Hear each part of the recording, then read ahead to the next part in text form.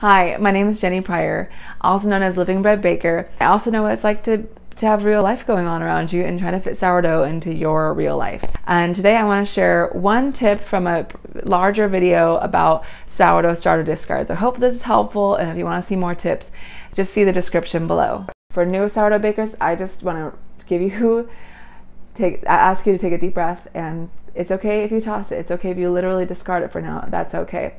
But if you're interested in this, in like exploring other ways to make sourdough recipes, or another use for it is you can also save it as emergency backup.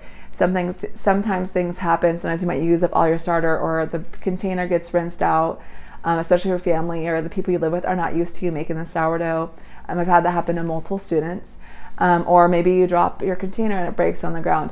Well, sometimes it's nice to have some of that saved sourdough starter that's old in the fridge, because then you can just take a tablespoon of that, put in a new container, feed it, and you once again are able to keep moving and continue the cycle of your sourdough starter. So that's one reason to keep it. But the second reason is that you can make a whole myriad of sourdough starter discard recipes. Sometimes it's just called sourdough discard recipes. And from muffins to scones to pancakes to waffles to crackers, there are so many ways that you can use it. And so on my site I have several recipes for you to check out.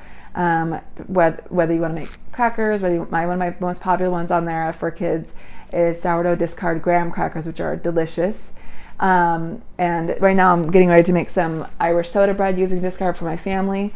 But it's really helpful because I can make these recipes and I can make them in a way that is more digestible with the sourdough starter discard, so that for our family, especially for those of us who are gluten sensitive, that we're able to let it ferment, let it sit for several hours after I've mixed that sourdough discard, and have something that's more digestible later, and the flavor is really incredible. And another benefit of why you can keep it is that it can replace a buttermilk or a milk. And so if you are sensitive to dairy and don't like to use milk in your recipes, it is a great alternative to use sourdough starter discard instead of milk. But you would need it to be at this really discard runny stage to kind of match that same sour flavor and texture of buttermilk. Well, I hope you enjoyed that quick tip.